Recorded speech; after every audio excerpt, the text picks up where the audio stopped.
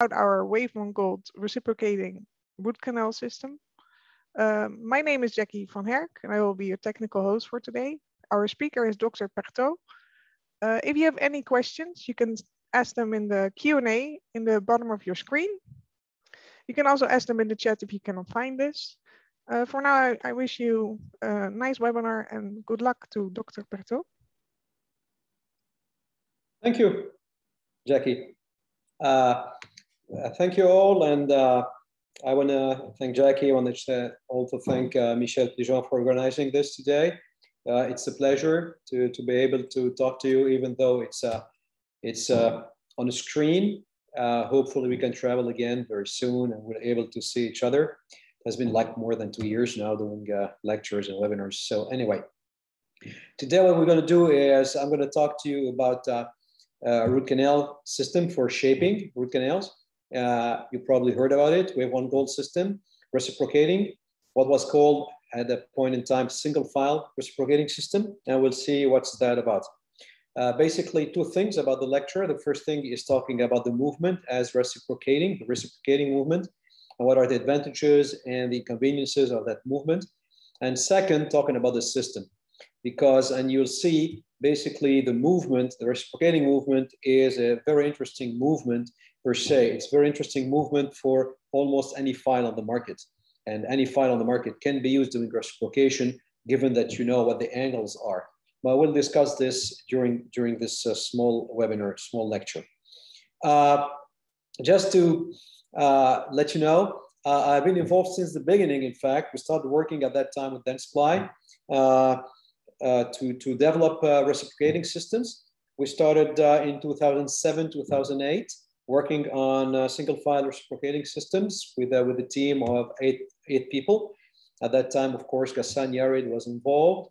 And after a few years, I would say, we were split up in two teams and we continued developing the WaveOne Gold while Ghassan went over to continue developing Reciproc Blue and other systems. But basically, we're all part of the same family.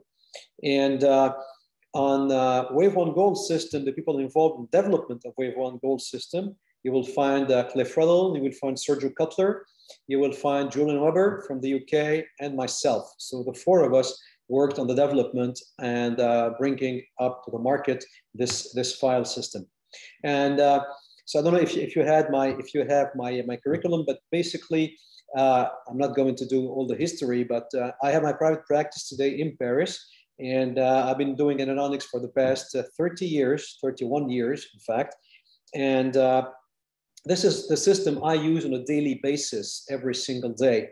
And usually what I tell the people is I talk about something because I'm convinced about it, and I'll show you the results. And anybody is more than welcome. You see my email address on the screen in front of you, underpertot@aol.com. Send me an email whenever you wish to spend a couple of days with me at the practice. I would be more than happy to host you here. I do it for free. Most of my friends tell me you're crazy, you should make people pay. I don't make people pay.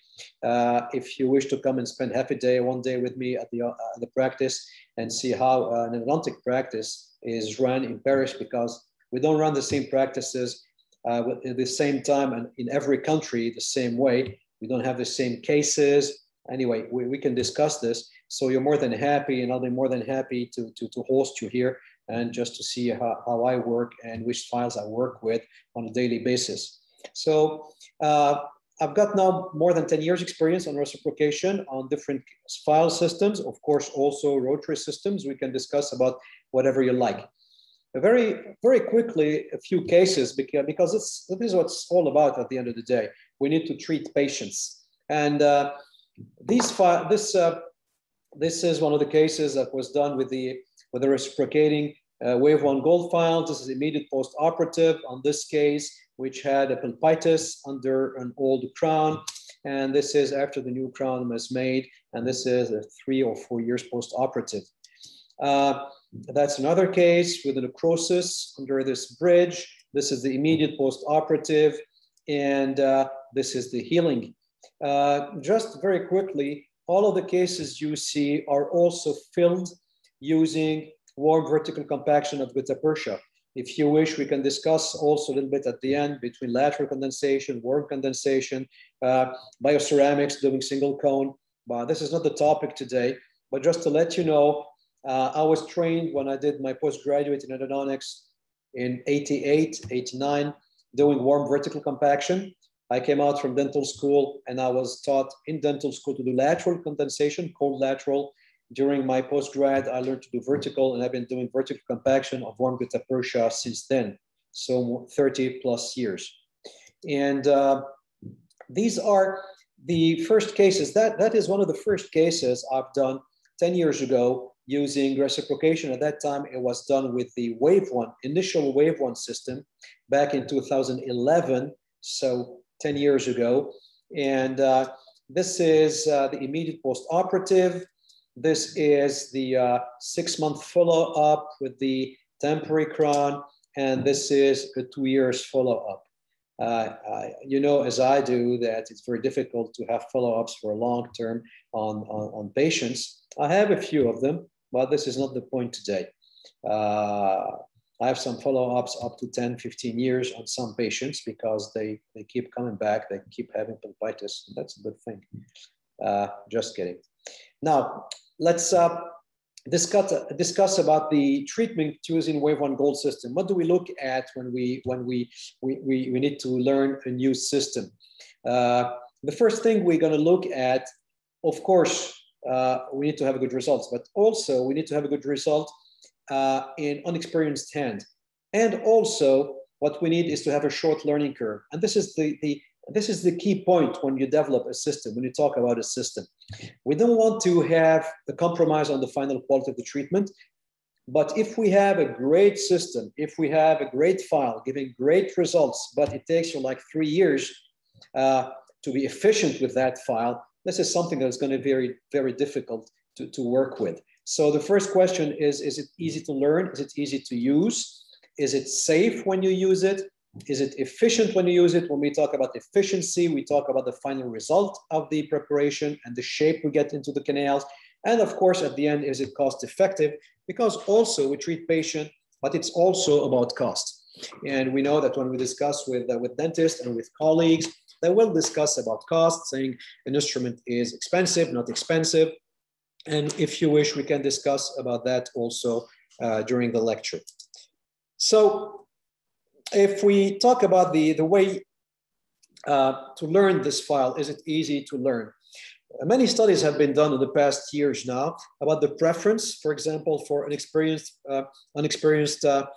users, students in dental clinics, students during hands-on, in which we give them a first experience between stainless steel hand files, nickel titanium hand files, rotary hand files, reciprocating hand files. Well, it's no surprise that most of the students will like and prefer a mechanical preparation versus the old hand preparation. So this is what I was taught, in fact, like spent hours and hours taking a file and reaming into a canal. And so it's not really a surprise to find that most of the people prefer mechanical nickel titanium files.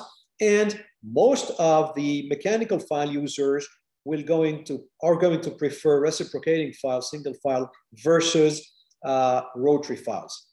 This is what was shown in that study. Another study in clinical assessment on patients this time, and same results. In fact, most of the people liked to work with mechanical files, and the final results in terms of maintaining the canal shapes, avoiding ledgings, avoiding canal blockade, avoiding all these issues, they had better technical results when they were using nickel titanium reciprocating file. If we take a look, for example, this is another case that was done, and this is an interesting case I would like to talk to you about, because I feel always uncomfortable about talking only about files, because I don't believe that files are the main issue in endodontic treatments. Of course, some files are easier than others. Some file will give you an easier result, etc., etc. But if we talk about this first upper molar, the most difficult thing of course, will be the root canals because we have curvatures and we can see we have curvatures. But the most difficult things in those cases will be to find all the canals first and make a good access and access all the canals and without blocking the canals in the initial steps of the preparation. So that case also was done using a reciprocating file. You see all the importance of irrigation. And basically, a root canal system is efficient whenever it allows you to shape the canals properly, without blockade, without ledging, without canal transportation, and it allows you to get enough irrigation down there so you're able to clean. As you can see on the palatal canal, these lateral canals, you see on the mesial canal, this little lateral canal in the furcation with the curvature of the canals that are completely maintained. Now, let's go and take a look about what is interesting in the reciprocating movement versus continuous rotation. When we talk about a system, a rotary system, nickel titanium, I've been teaching nickel titanium since the 90s, when the first files came on the market with profiles at that time. We had 3 systems on the market at that time. We had the profile, we had the Quantec, and we had the Hero 642. For those who still remember this system, Hero 642 from Micromega. And if you take most of the studies about nickel titanium, the first thing that comes up, that what don't you like about nickel titanium? What is going to scare you about nickel titanium? Most dentists will tell you fractures. We're afraid about fractures because it fractures easier than stainless steel files. So let's talk about files, for example. If we discuss about fractures between reciprocating and continuous rotation.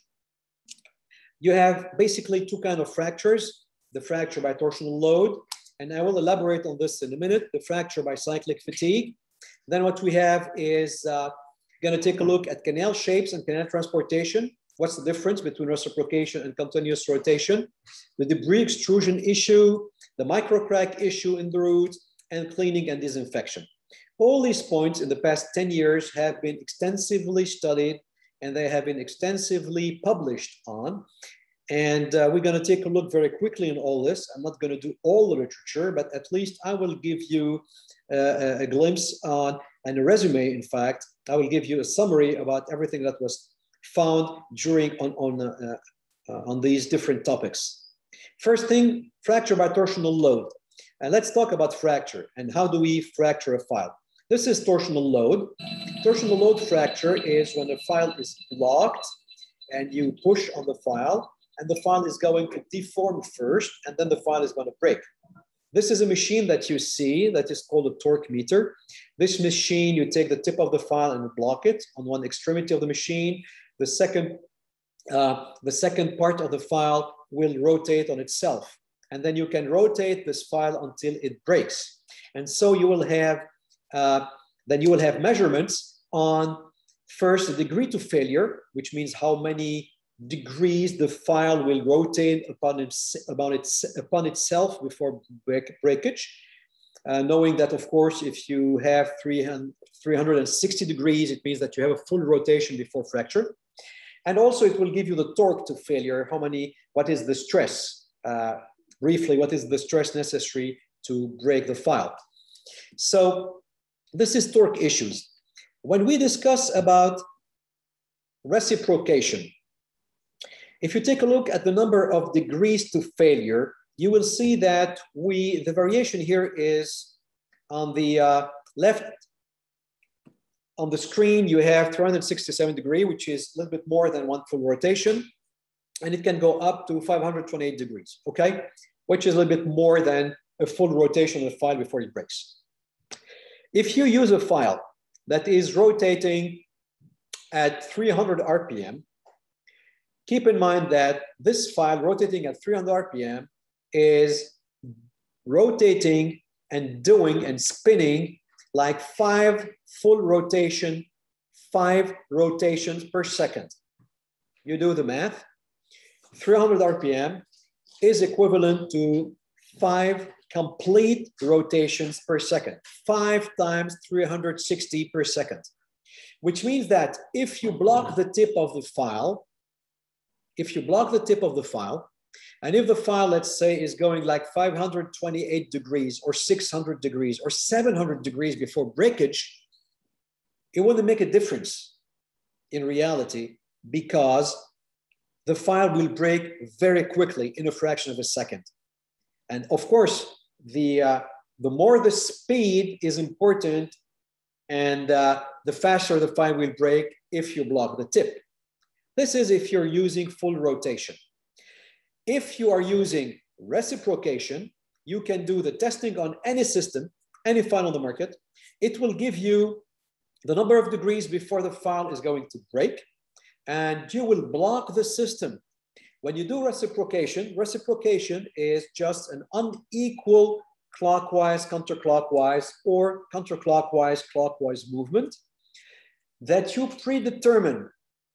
So let's say that this file will break minimum at 367 degrees, 76 degrees, for example. So what we will do is we will block rotation, let's say at 150. So the file will go 150 and go back, 150 and go back, 150 and go back. So doing so, you will never reach the amount of degrees necessary to break the file. So in that aspect, doing reciprocation with preset files, with preset angle, allows you to really be safe on the side of torsional load fracture.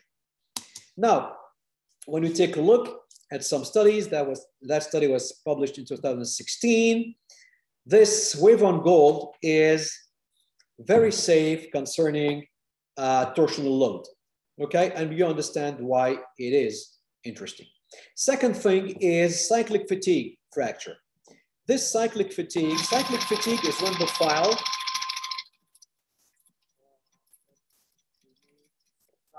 okay.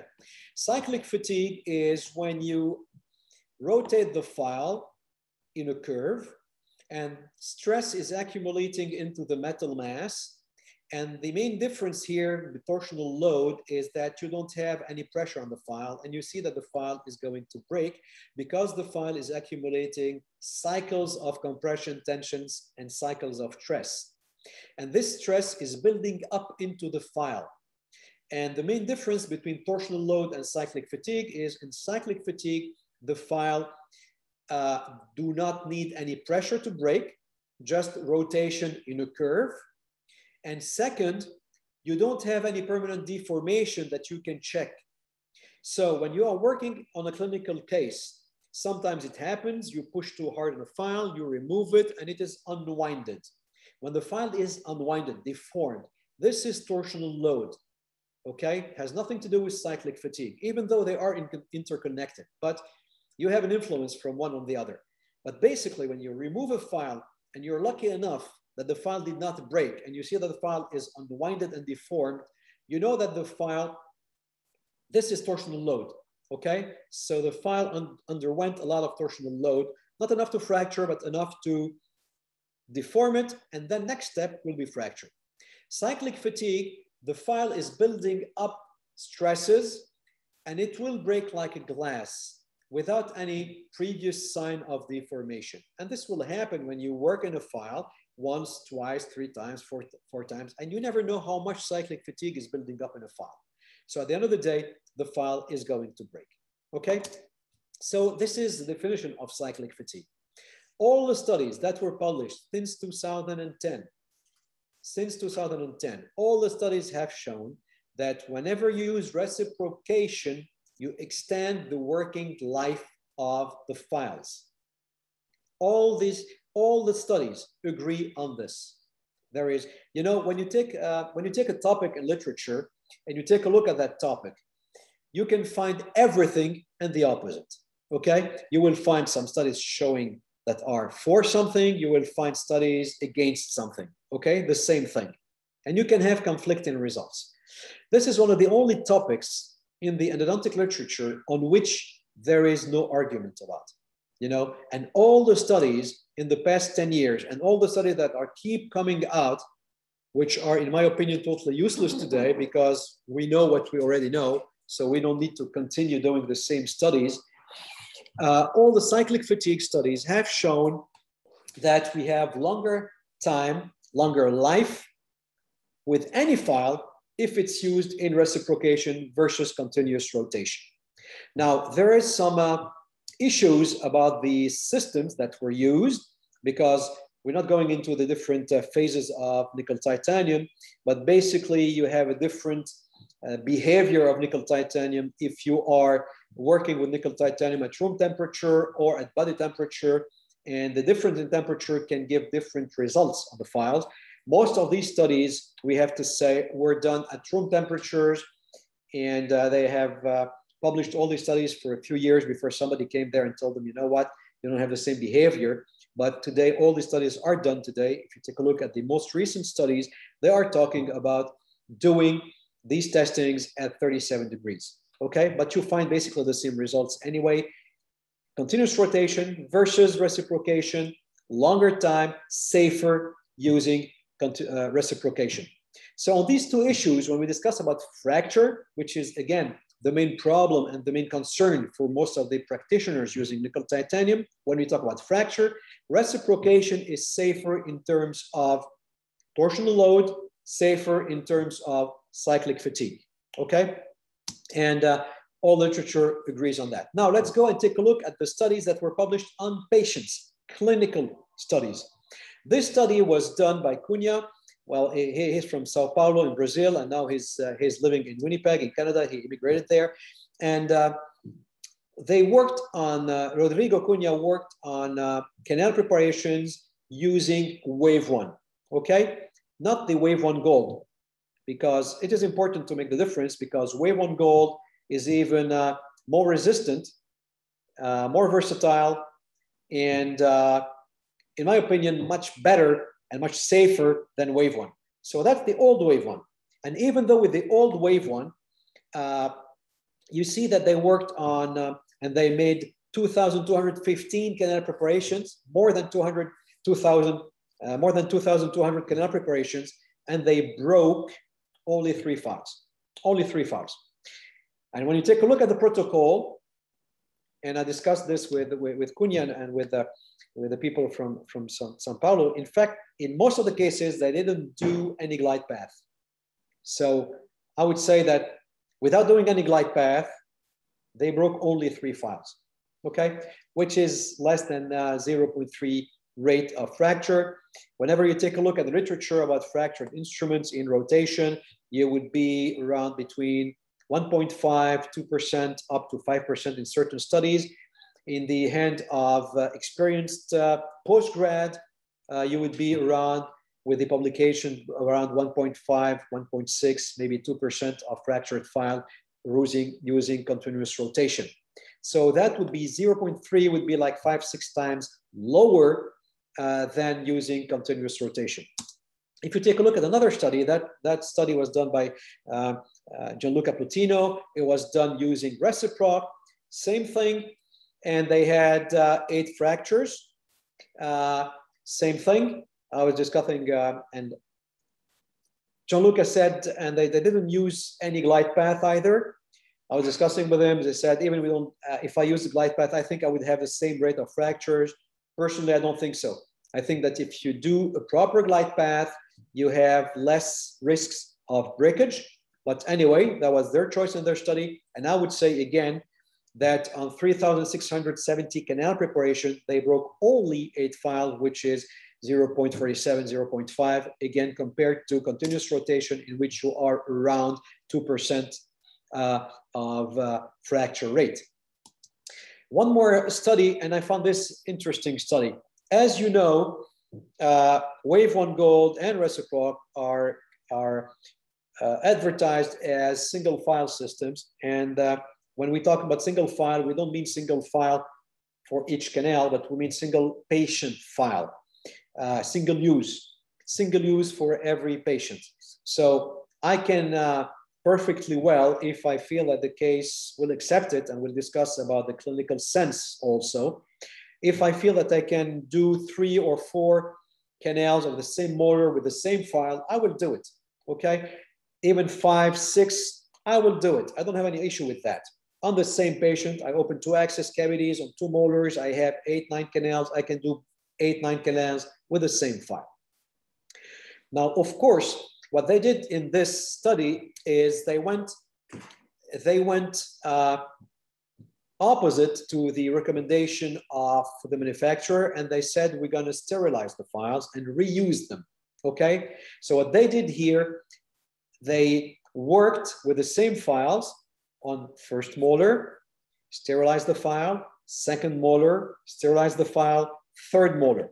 Okay, so, and by doing this, they treated 1,130 canals. They used 120 instruments to treat more than 1,100 canals, and they broke only 3 files, reusing the files on 3 molars. So on an average, 1 file was used to treat between 9 and 12 canals. Between 9 and 12 canals. And they broke only 3 files. So if we do everything right, if we follow recommendations of the manufacturers and of the designers, frankly, the rate of fracture is very, very low. We will keep fracturing files because we're human. We can always make a mistake. But if we use it properly, we can avoid many, many, many fractures. And it's certainly one of the safest systems that you can have on the market today. The second point would be canal shapes. So briefly, canal shapes. Reciprocation was compared to continuous rotation in terms of ability to maintain the canal shape without any transportation, without ledging, without blockade, without modification of the spatial position of the foramen. And well, all the studies, all of them, have shown that you are at least as good as continuous rotation, and in most of the cases, you maintain the curvatures better than continuous rotation. Now, as every study, you have to take a look at the material methods, see if you can compare them or not. Don't forget that you can have either a sequence used in reciprocation versus continuous rotation, or you can have a full sequence in rotation versus 1 file in reciprocation. You have different ways of using a file. You have different ways of assessing canal transportation, etc., etc.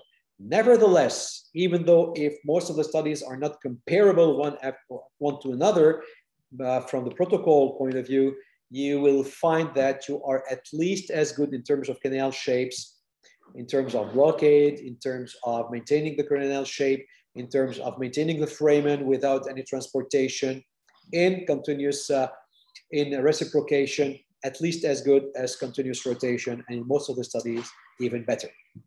Now, debris extrusion.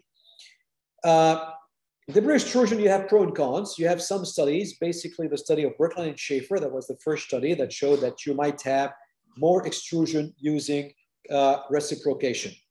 Now, you have to take a look at this study and take a look at the protocol and the material and methods. Very quickly, they worked on mandibular incisors. They compared files with different tapers and diameters. The final taper and final diameter is not the same.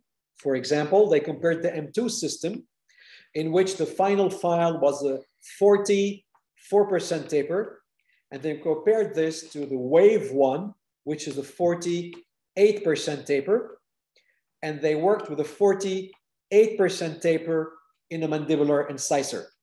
Okay, so at the end of the day, they found that all systems, rotary or reciprocating system, pushed a little bit of debris apically. But the issue is, in the protocol, they didn't compare apples to apples. So it's very difficult to have any conclusion from this. Knowing that, if you take a look at most of the other studies, they will show either that you have the same kind of debris extrusion between reciprocation and rotation, or you have more debris extrusion using rotation, especially when you use sequences. Now, very important thing, the way you use the file, and we'll discuss this in a minute when I'll show you the sequence and the way you use the file. When you work with a file in the root canal system, and you have a file system in which you have to push the files one after the other to length. For example, if you take the race from FKG, if you take the M2 system from VDW, you go with small file to length, bigger file to length, bigger file to length, bigger file to length. You don't do really a crown down. You go with one file after the other to length. So in fact, every file going to length will push a little bit of debris apically. So the first file goes to length, pushes a little bit debris. Second file goes to length, push a little bit of debris. Third file goes to length, push a little bit of debris. And this is the main issue when you do a crown down. And one of the main advantages of doing a crown down, you open coronally and you wash out the debris. And then you go deeper and you wash out the debris. And you go deeper and you wash out the debris. And you don't try to push to length. And this is what we do using reciprocation. Of course, we're using the same file, but the same file is cutting coronally, and then you wash out the debris. You go deeper 1-2 millimeters, wash out the debris, go deeper, wash out the debris. So at the end, you might push a bit of debris at the end of the treatment when you are shaping the last 2 or 3 millimeters of the canal. And doing so, you will push less debris apically than a full sequence going to length, okay? And so if you have any questions about that, we can elaborate on that. One concern also as the creation of cracks into the root canals and into the root, into the dentine. Again, most of the studies show that you don't have more cracks doing rotation than reciprocation. Some studies show that you have more cracks in rotation, more cracks in reciprocation. And I have to just talk to you about this study.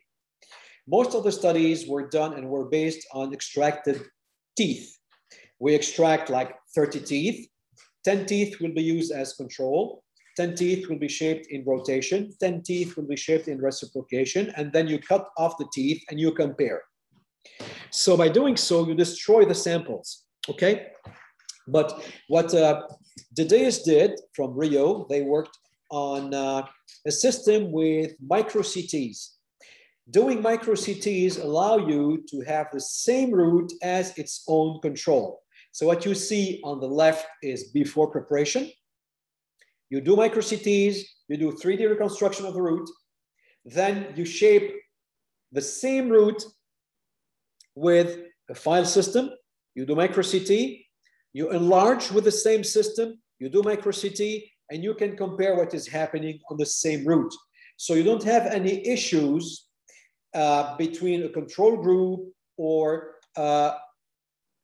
that you destroy versus another group, etc. It's the same tooth. And what Dedeus found is that whenever you have the same root and you compare before and after, you will realize that before preparation, you already have cracks because of different things. It might be because of showing action before the tooth was extracted. It could be before just you create the cracks when the tooth was extracted. But basically, whenever you had cracks before, you still have cracks after, okay? So he's a firm believer you don't have cracks and you don't create cracks with root canal preparation. And in fact, when you take a look at survival of teeth, if we create cracks with our files, we wouldn't have so many teeth with survival more than 90% after 10 years. Knowing that in most of the cases, when you take a look at the studies, the teeth that are lost, more than 80% of the teeth are not lost because of an endodontic problem. They are lost most of the time because you have fractures, usually coronal to apical fractures, and usually because of occlusion. Sometimes they are lost because of decay. Sometimes they are lost because you have very big posts in the canals. Anyway, so when we talk about microcracks in the roots, there is absolutely no proof that in reciprocation you create more cracks than rotation first. And you have people believing that there are no cracks anyway. And if you find cracks in the studies, it's because these cracks were there either before you extract the tooth or when you extract the tooth, you create a crack. So that's it. Now, last thing, what we need to make sure is that we clean the canals properly. Okay, because this is what it's all about. If we want to go to length, we need to go to length because we need to clean the canal to its full extent. So when we compare cleaning and disinfection of the root canal system, doing rotation or reciprocation, as long as, and this is what all the studies has found, as long as you are able to have the same final shape with the same irrigation protocol, same final shape with the same irrigation protocol, you don't have a difference between rotation or reciprocation. You won't have a difference if you're doing a sequence of files or one file only, as long as the final shape is the same. So it doesn't matter. You get the final shape. You get the final shape. If this final shape was obtained using a sequence of files in rotation, or one file in rotation, or multiple files in reciprocation, or one file in reciprocation, as long as the final taper, final diameter is the same, as long as irrigation protocol is the same, you will not have any difference in cleaning of the root canal system. Okay? So if we sum up all this, first, what we do, we eliminate screwing effect when you use reciprocation. Second, we have less risk of fracture by torsional load, and I'll explain to you why. Again, because we will block the movement before the file reaches the level of degrees before deformation and fracture. We have less risk of breakage by cyclic fatigue. We have canal shapes that are at least as good as continuous rotation. Debris extrusion, the results are conflicting, so we don't know, but of course we're not doing worse than rotation, and certainly not worse than hand files. Hand filing by up and down movement has been shown to be one of the most detrimental movements in the root canal in endodontics. When we talk microcracks, again, the results are conflicting. And in terms of cleaning, it is at least as good as rotation. So basically, I'm not saying this is what you have to use. I'm not telling you you have to use reciprocation. If you use rotation and you feel comfortable with rotation, and you have good results with rotation, fine. But what I'm telling you is, when you go through the literature, you have something else out there, something else that is safer, something else that can go faster, something else that will give you very good shapes, something else that will allow you to fracture less. You might want to give it a try. You don't want, it's okay, as long as you obtain good results with the current system you are using.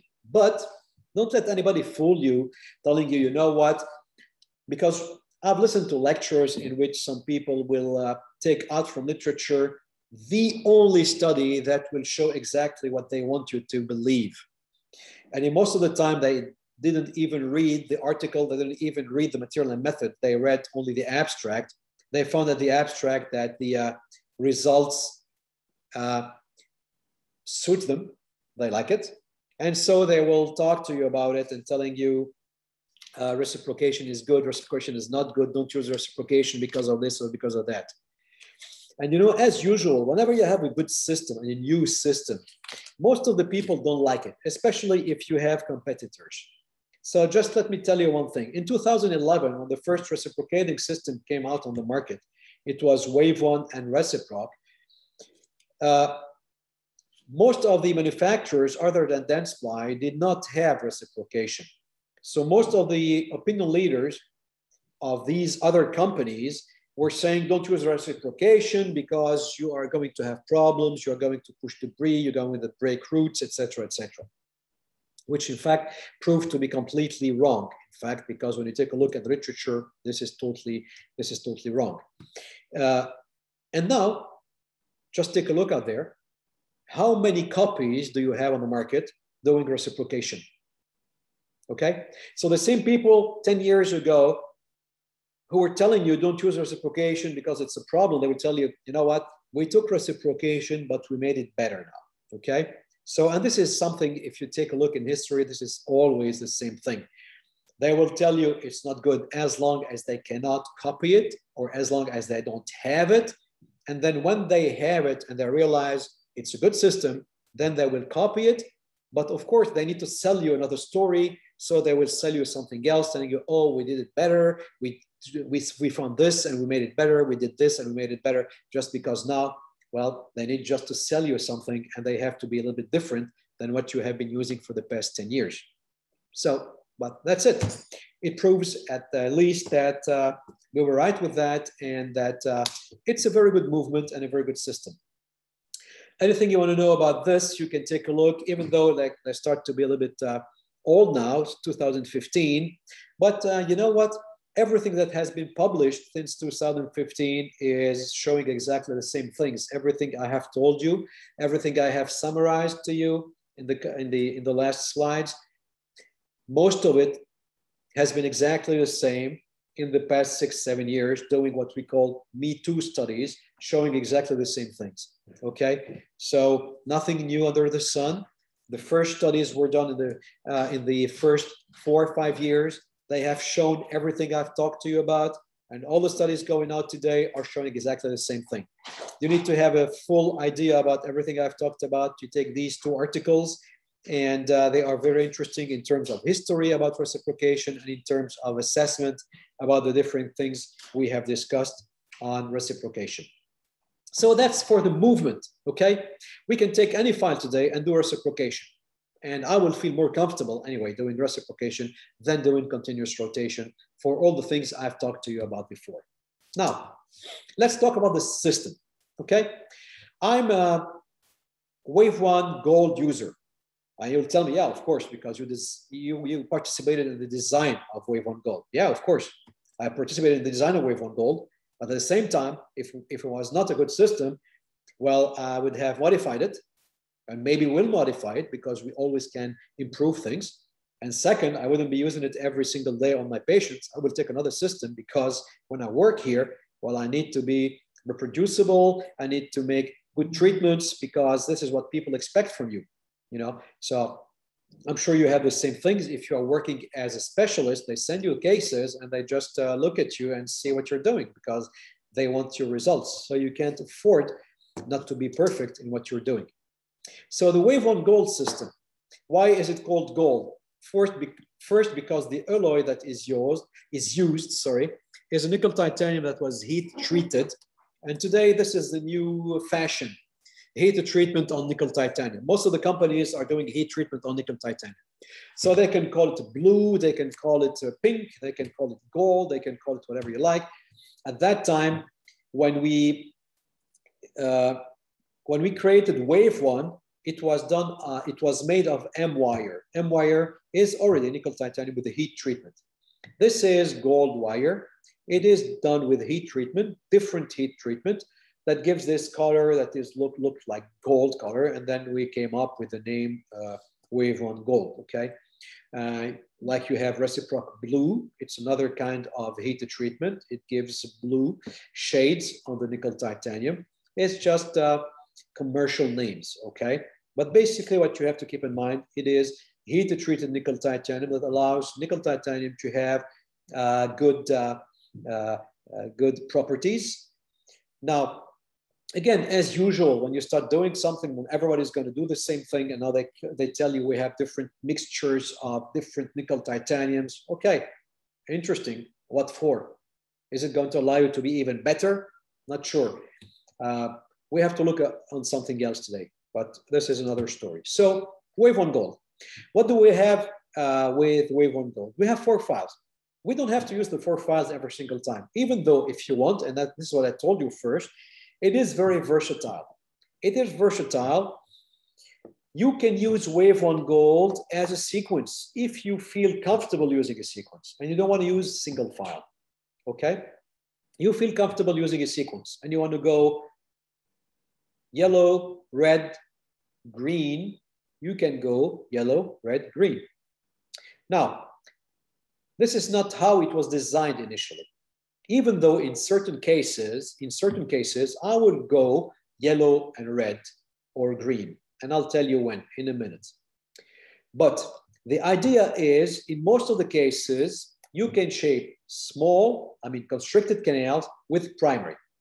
One thing you have to understand, it is an unequal movement. Why do we need an unequal movement? Because if you have equal movement, you'll never move apically. Let's say you're doing 90 degree, 90 degree, 90 degree. So you go 90 degree in, 90 degree out, 90 degree in, 90 degree out. Won't do any good. What we have is 150, 30, 150, 30. So every time you do a cycle, 150, 30, 150, 30, 150, 30, the file will cut and move deeper. That's the first thing. So it has to be a specific movement with specific angles with unequal angles. First thing. Second thing, the file is cutting its way in. What I mean by that is, if you take a file and you go into a canal and you don't feel that you have pressure on the file, and the file is going into the canal without biting into the dentine, it means that it's not efficient, it's not cutting. So in order for the file to work, the file has to be bigger than the canal. The file has to be bigger than the canal, so the file is cutting its way while going in. Okay? So reciprocation is unequal movement, so you can cut and go in. Second thing, the file has to be bigger than the canal. Why do we call the red the primary? Because this would be the workhorse in most of the difficult canals. When I say difficult, average difficulty, this is 90, 80% of the canals you have. When you are treating premolars with 2 roots, 3 roots, when you're dealing with mesial roots of molars, when you're dealing with distal root of upper molar, when you're dealing with, okay, these kind of teeth in which you have small canals, most of them usually round, usually a primary is the file to go with, okay? And it's a 25-7%. And it has a reverse taper. We'll see this in a minute, okay? So primary is the workhorse. Now, should you need a smaller file, you have a 27%. Should you need a bigger file, you have a 35%. 6%. Should you need even bigger file, you have a 45%, 5%. You can use them as a single file. You can use them as a sequence to enlarge the canal gradually. Okay? Interesting to understand is the variable regressive taper. What is a variable regressive taper? If you have an apical taper in a file, and if the taper is constant taper, you can see here in red, the file will look like a pyramid, and then the file will be stiff. The file will be less resistant to cyclic fatigue, and the file will remove too much dentine coronally. Okay? WaveOne Gold files, like the finishing files of ProTaper system, these files have a variable regressive taper. So when I tell you, for example, for the primary, you have a 25-7%, the 7% taper is only located on the first 3 millimeters towards the tip. And then the tapers are regressive. The file diameter is still increasing, but it will increase less than if you have a constant taper, okay? So that will allow you to do what? That will allow you to have good apical shaping. That will allow you to have more flexible file because it's not very large coronally. A less tapered file is more resistant to cyclic fatigue. So it will be more resistant to cyclic fatigue, along with the fact that it is heat-treated nickel titanium. And when you heat-treat nickel titanium, it is more resistant to cyclic fatigue. And finally, it will remove less dentine coronally than what you need, maintaining a lot of dentine in the coronal area instead of a constant taper in which you will remove much more dentine coronally. Okay, so that's what is interesting. So what you need to know is you almost have 1.1 millimeter on WaveOne Gold primary. If you have a constant taper, if it was a constant taper, 25.7% all along the file, you would almost be at 1.4. So almost 1.5 millimeter, okay? 1.5 millimeters. And you are around 1.1 millimeter because you have a variable regressive taper. Okay, this is what allows you to have good flexibility, less removal of dentine coronally, because you need a deep shape, you need to enlarge so much coronally. Okay, and that is the equivalent if you take any other file on the market, which is a 25.6%. This is even less. This is a 6%. And you see that the diameter is even larger than a 7% with a variable regressive taper. Okay, fine. One more thing about the three files. What I want to show you is this. Look at the diameter at D15, D16. The diameter of the 20 is 1.0, which is almost 1 millimeter, okay? The diameter of the primary, okay, let's call the yellow is the small, the primary is the red, 25. The green is what we call the medium, the 35. And the large would be the white, which is the 45. Okay, fine. What I need you to take a look at now is the diameter at the coronal part of the file, 25.7% primary, 1.1. 35.6%, 1.1. A little bit larger. What does it mean? It means that on the medium, the green one, we have a regressive taper that is even more regressive than on the primary. It means that if you need to enlarge apically a canal, you can go in with a 35.6%. You will cut only deep at the end of the canal, and you will almost not cut coronally. Same thing with the 45.5%, 1.13, which is the same diameter as the primary. So you will cut more apically and you will not cut coronally. And this is very interesting, especially when you feel compelled or you need to open to 35, for example, a major root of molar, because you were taught to do so, or because you have apical resorption.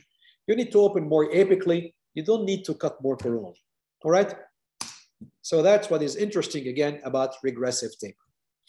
Now, without going into all these details, what we also have with the system a WaveOne Gold glider. This is a file to secure the glide path. Glide path, you go with your stainless steel hand file. We'll discuss the sequence a little bit later. Stainless steel hand file, you go in, you check the file, you scout the canal. WaveOne Gold glider, open the pathway. Okay? And then you go with the primary. What I'm giving you here, what you see are the diameters at D4, D8, D20, D12, and D16. The tip of the WaveOne Gold glider, which has the same cross section as the other WaveOne files. This file has increasing taper, first thing. Second, it has the same cross section. It is also made of nickel titanium gold. Diameter of the tip is 15, and you increase the diameter very quickly. What is interesting is to take a look at the tip. You have a 15, 4 millimeters away from the tip, you have a 26 in diameter, 26. Now, if after going in with the WaveOne Gold glider, you use WaveOne Gold primary, which is a 25, you can understand that the file will not touch the walls of the canals with the tip before it gets within 3 millimeters from length. Clear? Because 4 millimeters from length, the canal is already 26 in diameter. Okay? So your WaveOne Gold primary is cutting on the walls. It's creating the shape of the canal. And then it will cut in the apical area only on the last 3 millimeters I'll show you this anyway on a video on a resin block. Okay, so the idea with the WaveOne Gold glider is you don't block the tip of your file. It cuts only laterally, and you will push less debris apically, and you have less risk of canal blockade and pushing debris. The file has, looks like a parallelogram. It's not a rectangle. You have two angles at 95, two angles at 85. It allows you to have some kind of movement, a swagger movement, not really a swagger exactly like for taper neck, but kind of a swagger movement in which it allows you to remove more debris currently. The files come in sterile blister. They are single use, single patient use again. I can take a primary and do 4 canals for the same molar, okay, with one file. And also I can use the file once on one canal because the canal was very difficult, very tough, with difficult curvatures, and I don't want to insist and I don't want to push it. So it will be always, whatever the recommendations are, the final judge is your clinical sense. But basically, it's single use. It's not meant to be sterilized and reused on other patients. They will come either in assortment like this or as blisters or of 3 files or 6 files. They come in 21, 25, and 31 millimeter length. 31 millimeter length from time to time on incisors, most of the times on canines. 21, interesting, especially on second molars when patients cannot open very much their mouth. It can be very useful. And as you know, most of the canals are treated with a 25. That's a case, in fact, in which we had a fracture of the root, the fracture going from mesial to distal. I must admit on this case, I like this case, even though we ended up extracting the tooth, okay? But I want to show you the technical thing about it. That case is a complete, was a crazy idea of the dentist who sent me the case and the patient. The patient had something about implants. He didn't want implant. It was like, please try to save my tooth. Even if you can keep it 6 more months, I'm happy to have it for 6 more months, okay? And by that time, I would have I worked on myself, and I would have more acceptance of putting an implant, etc., etc. Said, okay, fine, I'll do the treatment, but you know that this tooth is lost. Anyway, this is not why I'm showing this case. I'm showing you this case because I wanted to show you the interest of the gold alloy on these WaveOne Gold. Whenever you put the file in a curve, whatever the file goes into a curve, and it will want to get back to its original shape. So whenever a file is into a curve, it will always cut more the opposite side to the curve, especially if this file wants to get back to its original shape, okay? When you have WaveOne Gold file, and other files, but I'm talking about WaveOne Gold, if they have this heat treatment, these files will have less tendency to straighten because they keep a permanent deformation when you curve them. So they will be much more likely to adapt to the shape of the canal and stay to the canal. And I'll show you this in a minute. So that was the mesial canals are treated with a primary. The distal canal was treated with a 35, the medium, okay? And you see that you have no canal transportation whatsoever. This is the follow-up of the tooth. And we, in fact, even though the tooth ended up extracted, what is interesting is we gained a lot of bone. We gained a lot of bone, and it helped in putting the implant a little bit later. Second thing about this, maybe we would have a different result if the guy who did the restorative, in this case, went deeper, much deeper with the limits of the crown to have a feral effect, which he didn't do in this case. So anyway, the idea was to show you how you can maintain the curves in these very difficult curves. So when you pre-curve the file, the restoring force is much less. Restoring force is much less, and you will keep a permanent deformation. So first, it will allow to maintain the canal shape without any transportation. Second thing, it will help you clinically, and I do this very often. Put yourself in a clinical situation and you have to put the tip of your file into the mesial roots of an upper molar. Okay? Mesial roots of an upper first or second molar. And then you tell the patient to open his mouth very big and you try to take the tip of your file mesially like this to put it into the canal. In a case like that, you pre-curve the file, you put it in the orifice of the canal and you start working. If you take a look at the canals like this, we had a retreatment to do on the second molar, initial treatment, primary treatment on the first molar. This is another angle, and this was done using WaveOne Gold. You can see on the distal roots, the double curves that you have on the last 3 millimeters. On the mesial roots, very easily, you take the file, you pre-curve, you insert the tip of the file in the canal first, of course, and then you start reciprocating, okay? It makes it much easier. One more case like this, in which it's to show the interest of being able to pre-curve the file and this file to maintain the pre-curvature that you give the file. What is difficult in that case is not the mesial roots, even though they look nice. What is difficult in that case, what proved to be difficult was the separation of the distal root. On the distal root, it had one canal first, 3 millimeters away from the apex, it separates in two. Take a look here. What you see here is one of the canals that has already been filled with warm vertical. The second canal is about to be filled. That's the best shot I got to show you how it worked.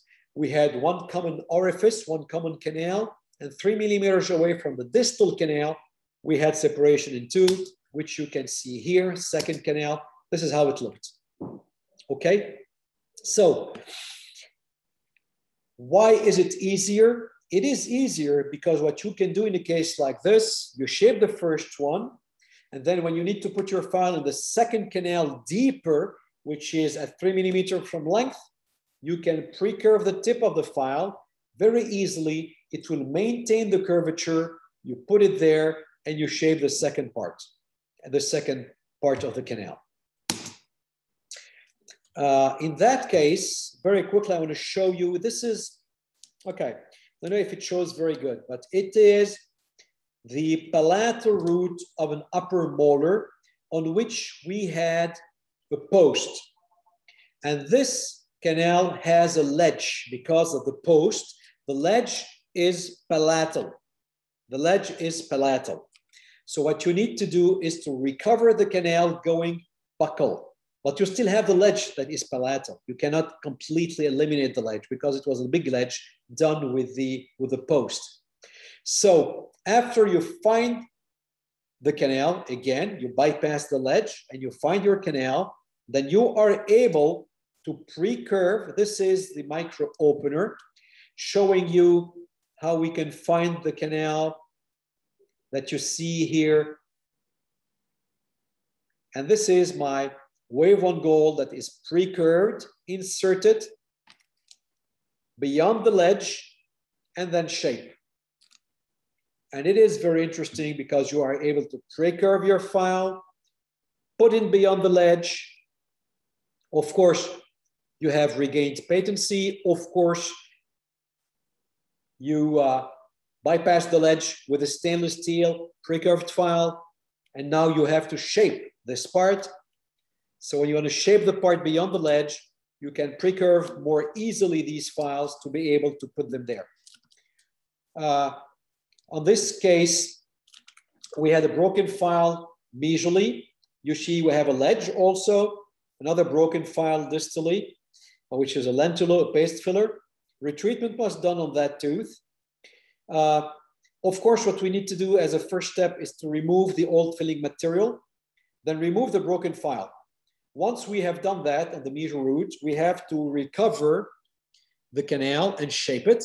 And you know that if you take any mechanical file, it will go in the ledge every time.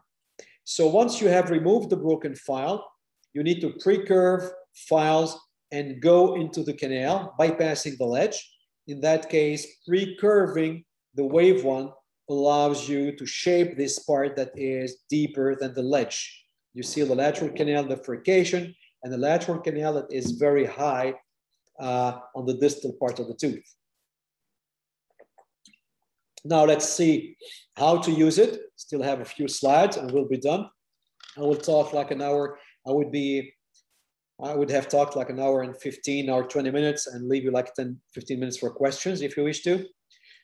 First step is to scout and establish a glide path. Then we'll secure the glide path using the gold glider. Then we will shape the coronal part of the tooth. Once we have shaped the coronal part of the tooth, we will establish working length and have a glide path apically. Then we'll secure this glide path apically using WaveOne Gold glider. Then we will shape the apical part. So again, we scout with a stainless steel hand file as deep as the file wants to go. If it goes to length, fine. If it doesn't go to length, don't push. You secure this glide path you have obtained with your stainless steel hand file using WaveOne Gold glider. And then you shape. With which file you shape? With the red. And then with the red, and then with the red, and deeper with the red, until you reach length.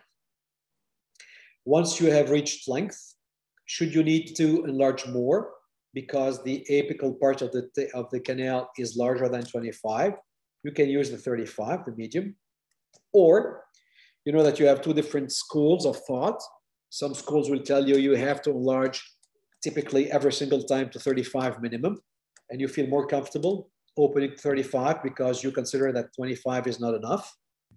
Then you take the medium and you go to length if you wish to do so. I have no problem with that. I have no issue with that. And it happens to me to do it more and more often. Take a 35 to length. And you will see in a minute that when you have shaped the canals using the primary, which is again a 25.7%, it will take you less than a second to take a 35, the medium, to length. 1 second, you'll see that. Now, that is a double curved canal that I will shape. Very different things I want to show you. Well, the first thing is very quickly make sure that you have a glide path. Any nickel titanium file need a glide path first. I know that some people say we don't need glide path, don't do glide path.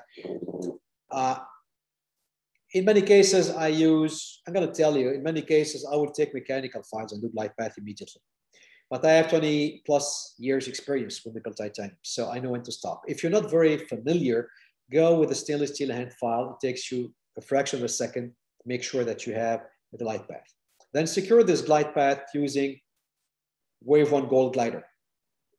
In a few strokes, you get your WaveOne Gold glider to length, irrigate, recapitulate, irrigate. Okay? And then we're done with the WaveOne Gold glider. What I want you to take a look at here is two things. First, you are going to start cutting, and you will see that the tip is not cutting. Look where the cutting action is, more coronally. The tip is not cutting. Second thing I want you to take a look at is like 1, 2, 3, get out. Irrigate, recapitulate, irrigate. Okay? By doing so, you eliminate the debris. If you keep pushing up and down, up and down, up and down, you will start packing the debris apically. You don't want to do that. 1, 2, 3, out. Irrigate, recapitulate, irrigate. Don't push the file. The file has to work less than 5, 6 seconds every time. Okay? Irrigate, recapitulate, irrigate. We still have like 1, 2 strokes. We will be to length. We will be at length. And it's going to be like 1, 2. We are at length. You get out. You're done. Irrigate, recapitulate, irrigate. You wish to use ultrasonics, use ultrasonics. You need to use sonics, use sonics. You need to use whatever system you will use to irrigate. Well, do it now. And you're done with your shape in one file. You take the dedicated cones, which I will talk to you in a minute. Interesting cones also because they have confirm fit cone. They have regressive taper also. These cones that come with the system also have regressive taper, okay? And you can fit the cones. So in less than 1 to 2 minutes, you would have shaped a canal. in less than 1 or 2 minutes, you would have shaped a canal. Then it will give you plenty of time for irrigation. Okay? So take advantage of that time to irrigate the canal and clean it more and more, because you have gained the time during the shaping procedure. Look at that. 4 canals done with primary. Okay? Minimal opening coronally, good shape apically, a lot of time for irrigation and filling. Protocol, stainless steel, WaveOne Gold glider, primary. What I was talking to you about is this. We can shape almost any canal in less than a minute or 2 minutes. This is what we used to do. Access, we shaped in terms of time dedicated to every step. Irrigation, obturation. Today we have like access, we shape, plenty more time for irrigation. Remember that irrigation is the most efficient when you have done your shape. Once you have done the shape, you are able to get your irrigation done, you are able to get your needles done, you are able to get your whatever system you use, it will be mostly efficient at the end of the shaping procedure. So what you need to do is to get done with the shaping as fast as possible to get irrigation down and spend time. And this is why this system, except that it is very safe, except that you have less files, it will allow you to shape quickly, and then you will get more time for irrigation. So hand file, glider, if you don't go to length, don't force. Shape with a primary to this length. Irrigate, take your hand file again, go to length. Glider to length, shape. Irrigate, irrigate, irrigate, irrigate. Go into distal. Hand file goes easily. Glider goes easily. Red goes easily. You need to open more. You want to go with the green, go with the green. You go with the red if you need to, and you fill. Lateral canals all over the place. So if you have a bigger apex and you need larger files, of course you don't stop at primary. You do primary. If you have cut enough and you feel it's sufficient, you're done. You need to open more. You have more files to do so.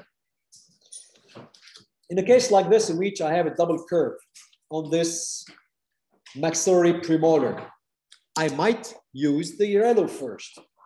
Stainless steel hand file, glider, yellow, then red.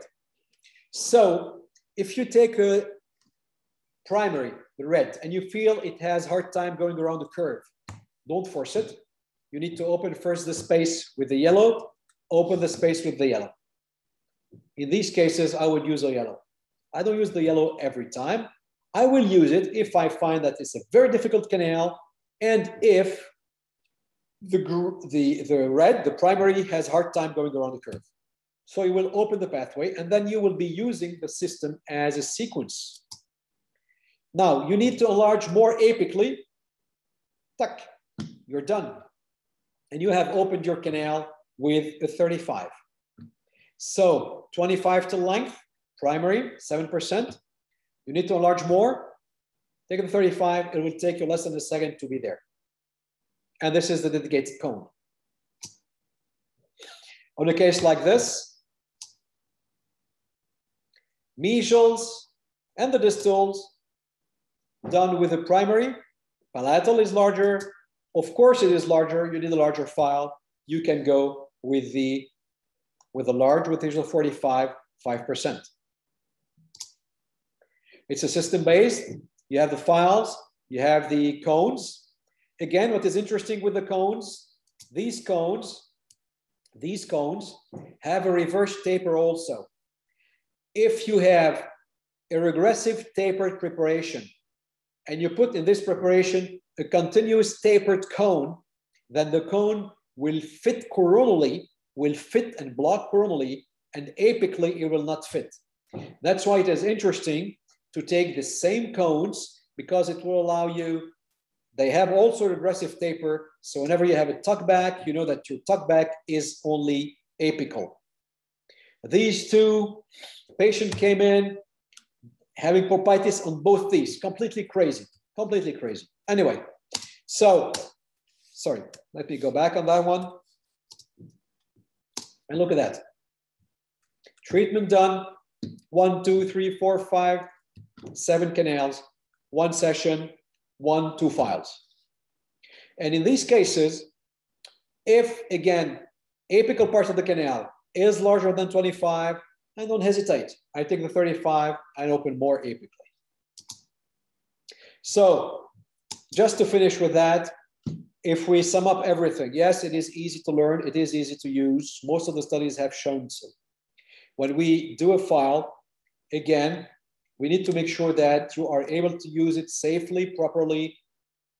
And I think one of the latest studies I didn't mention here, they showed that if you do just like 6 resin blocks, 6 canals, you are very proficient using WaveOne Gold. It is safe, probably safer than all other systems today on the market. It is efficient. It allows you to shape very properly your canals very quickly, and then gives you plenty of time for irrigation. And it is cost effective. Why is it cost effective? Even though it's single file, even though it's single use, even though you don't have to use it again on the patient, you gain time on the treatment. What is expensive in the practice is the time you use, and time is money in the practice. So if I shape canals quickly, plenty of time for irrigation, and still I can have 1 more patient per day, okay? And this is cost effective. It's not by taking 1 file and saying, oh, it's $10 and it's gonna be like $11 and this one is 15 euros and I'm gonna take a look at it, clean it and count how many times I have used it. Don't forget, cyclic fatigue is building up in a file. Cyclic fatigue is something that you cannot monitor today. Maybe one day we'll have a system to monitor cyclic fatigue building up. So when you take a look at a file at the end of the preparation and you say, oh, I'm going to, this file is a file I can clean, I'm going to sterilize it and reuse it because it's not deformed. Deformation is torsional load. Deformation is not cyclic fatigue. Cyclic fatigue you cannot see, and the file can have built up a lot of cyclic fatigue. And next time you use it, it will break very quickly, even without pressure, because you don't know how much cyclic fatigue has built up in the file. Safest way for us, for the patients, we don't want to break a file. We still break files. We have to reduce this to the maximum. System is safe, single use is safer. Everything I've talked to you about, if you need any, take a look at some videos that we have shot a few years back with, before our friend, I did this with one of my friends, Jim Gray, passed away from COVID. He was in charge of doing the videos and all the teaching stuff at Dentsply. He used to be in Tulsa. And he came here to my practice and we spent some time and we did all these videos. You can find them on YouTube, WaveOne Gold. And you have different clips on teeth, on cases, in which case we can use this, which case we use this file, which case we use that file. If they can be of any help, you can go look for them. You, again, my email address, I'll be more than happy to address any question you would have. And again, you need to come to Paris now that we can travel again. You're more than welcome to spend some time with me at the practice. I want to thank you again for spending your time with me this afternoon. If you have any questions, we still have like at least 10 minutes for questions. I'd be more than happy to answer questions. So, are we okay? Yes, we are very much okay. You're I well can't in hear time. you. Oh, you cannot hear me? Oh. Oh. Go ahead. Oh yeah, okay. I can't hear you. My fault. I can't hear you because I cut the voice, the sound because of the sound I had on my videos. My fault. No, that's okay.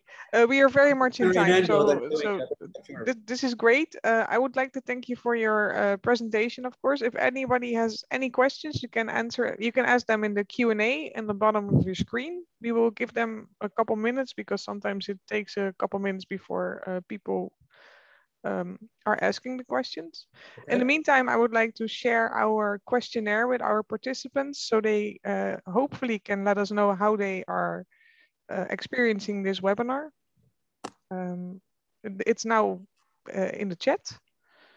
In the meantime, I would really like to thank you for your presentation. It was very interesting. Yeah, nice. Thank you. How can I? You will ask me the question, or I will see the questions? I will ask you the questions if they are coming in. Because I can't see them on my screen. No, I think that's one of my roles as a host over here. Okay.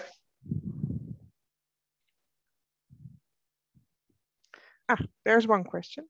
I've been using ProTaper Gold. Is WaveOne Gold a better system? Is it advisable to have both systems in the practice? I have both systems in the practice, and I use WaveOne Gold 99.9% of the cases.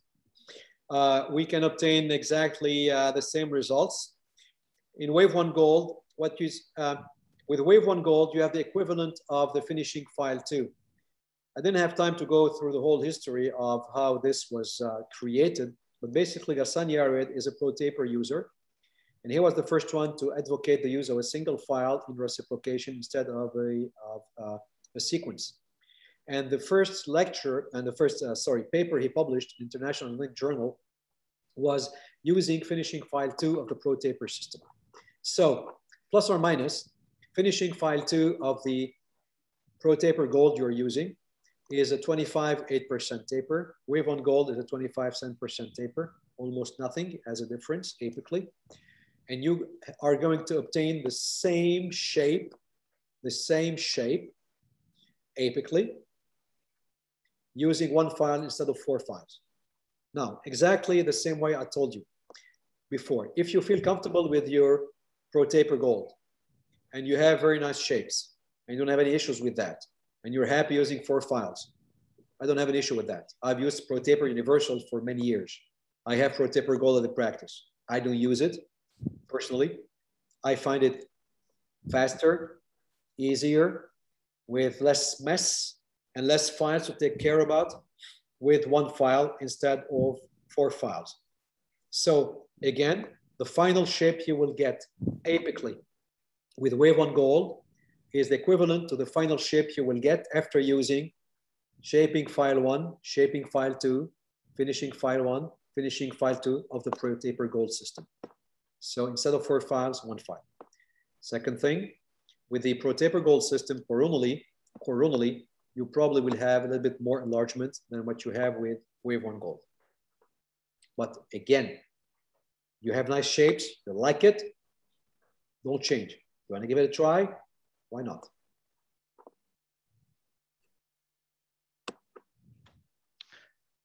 Okay, thank you very much for answering this question. What is the difference between WaveOne Gold Glider and Pro Glider besides the movement? Which one is safer for tight canals? Say again, between WaveOne Gold Glider and Pro Glider. Okay, well, totally different. With the idea, of course, the idea is being to secure the glide path that you have obtained before using shaping files. Okay, the glider, the Pro Glider, was designed to go into the canal before you use ProTaper Next, or ProTaper if you wish, but basically more ProTaper Next. The tip is 16. You have it's M wire, nickel titanium, and it is a rotary file. Now, if we go back to history, we did WaveOne first. We had WaveOne first, M wire. Then that was in 2011. Then 2015, we did WaveOne Gold. And we did not have a glider file. And we insisted with Dentsply to create a glider file, which looked, well, you know, it would be necessary and it would be logical to have a reciprocating glider file. And in the beginning, they were reluctant. They didn't want to add one more file. So what we advocated first was the use of Pro Glider. Okay, so we did stainless steel hand file, Pro Glider, and then primary in reciprocation. But it sounds much more logical to have a reciprocating file into a reciprocating system because when you have a reciprocating file, you have less cyclic fatigue than rotary. ProGlider is rotary. ProGlider is M-wire. When you're using WaveOne Gold, you have heat treatment that is different. It is more resistant to cyclic fatigue. And also one thing we realized is that when we were doing the hands-on at the beginning, practitioners started using rotary ProGlider, and then they took the WaveOne and they forgot to push the button to go from rotation to reciprocation, and it didn't make any sense. So you feel comfortable with the ProGlider, it will work perfectly fine. WaveOne Gold Glider is, in my opinion, safer because it is reciprocation, safer because it's gold alloy, and you avoid these mistakes in going from rotation to reciprocation because you use one in rotary, one in reciprocation. You have a full system in reciprocation.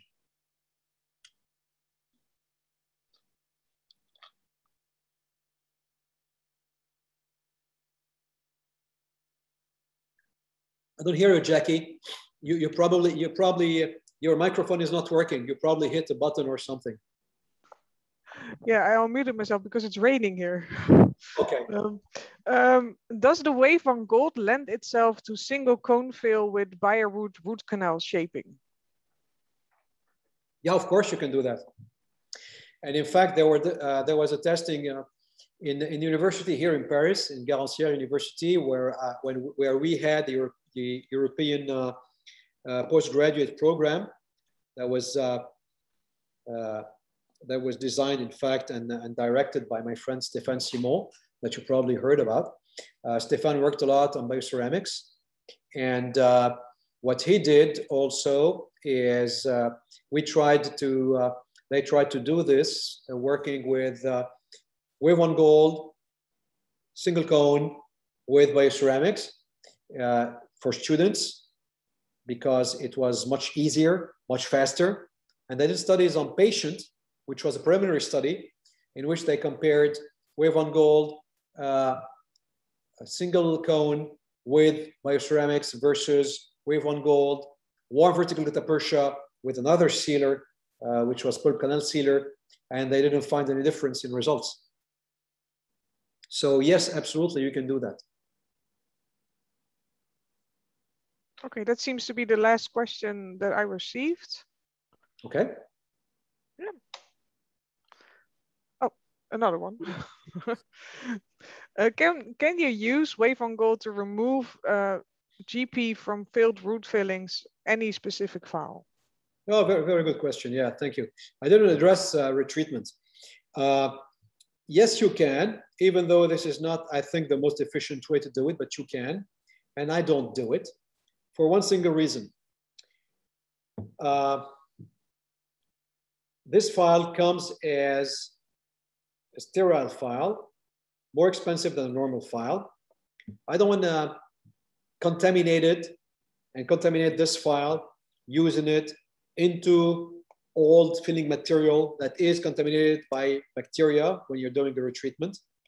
So usually what I do is I use ultrasonics to remove all the old filling material from the coronal part of the canal using 8020, 8025 tips. I can use then a rotary file. I usually use the ProTaper retreatment file, but you can use any file you like to remove material down from the canal. And then what I will do is, once I have bypassed the ledge, once I have reached working length, once I have removed the old filling material with another file that is much less expensive, that is, I don't care about really, it's just any file, remove the material, then I will shape the apical part using WaveOne Gold, which is still clean, fresh, going out from the box, sterile. So that's why I don't do it. But can you remove gutta-percha? Yes, you can. I don't like to do it for the reasons I told you about.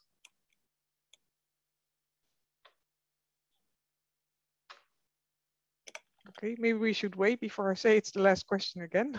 We can. Yeah, we see, right on time, huh? Yeah, perfect. Thanks. Perfect time. Just the way we love it.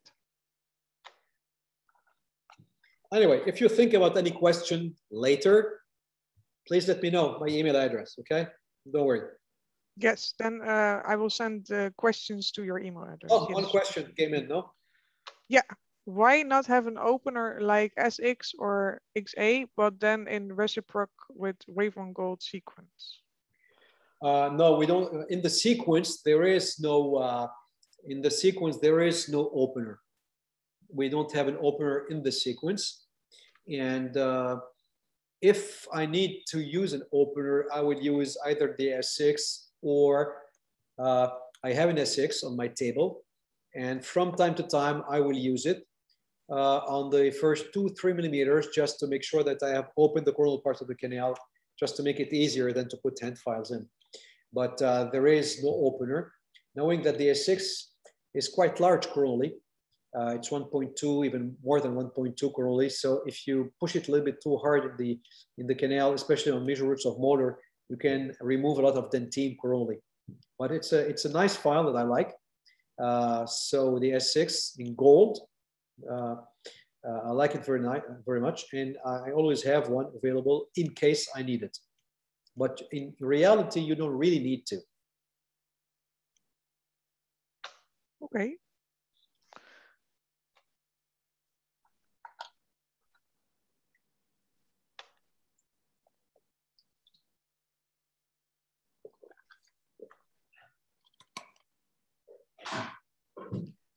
No more questions from our audience. Good. And I just would like to thank you again. The webinar has Jackie, been for organizing all this, for the technique. Thank you very much. You're welcome. I did the easy part. You did the hard part. I've recorded the webinar so everybody can review it again when they would like to in their own time. I will send it probably on Tuesday in a thank you email. I can also send it to you again. Yep. But probably you would like that. And thank you everyone for joining us today. And I would like to wish everybody a really nice weekend. Thank you.